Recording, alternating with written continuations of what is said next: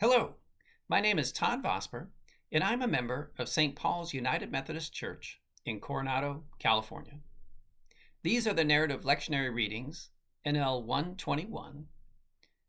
We'll be reading from Matthew chapter 3, verses 1 through 17, and I'll be reading the New Revised Standard Version.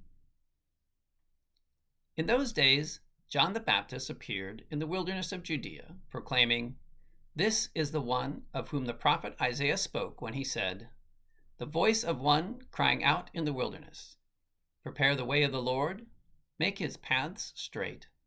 Repent, for the kingdom of heaven has come near.' Now John wore clothing of camel's hair with a leather belt around his waist, and his food was locusts and wild honey.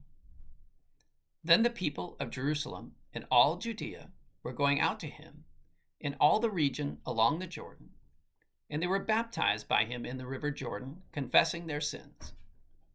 But when he saw many Pharisees and Sadducees coming for baptism, he said to them, 'You brood of vipers, who warned you to flee from the wrath to come?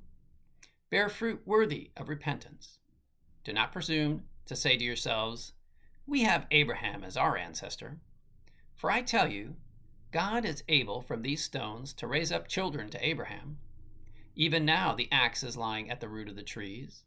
Every tree, therefore, that does not bear good fruit is cut down and thrown into the fire.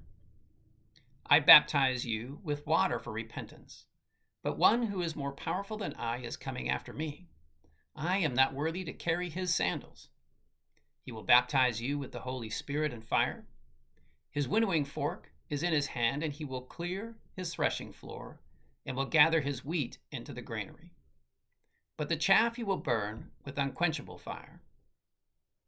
Then Jesus came from Galilee to John at the Jordan to be baptized by him. John would have prevented him, saying, "I need to be baptized by you, and do you come to me?" But Jesus answered him, "Let it be so now, for it is proper for us to, in this way, to fulfill all righteousness." Then he consented. And when Jesus had been baptized, just as he came up from the water, suddenly the heavens were opened to him, and he saw the Spirit of God descending like a dove and alighting on him. And a voice from heaven said, "This is my Son, the Beloved, with whom I am well pleased."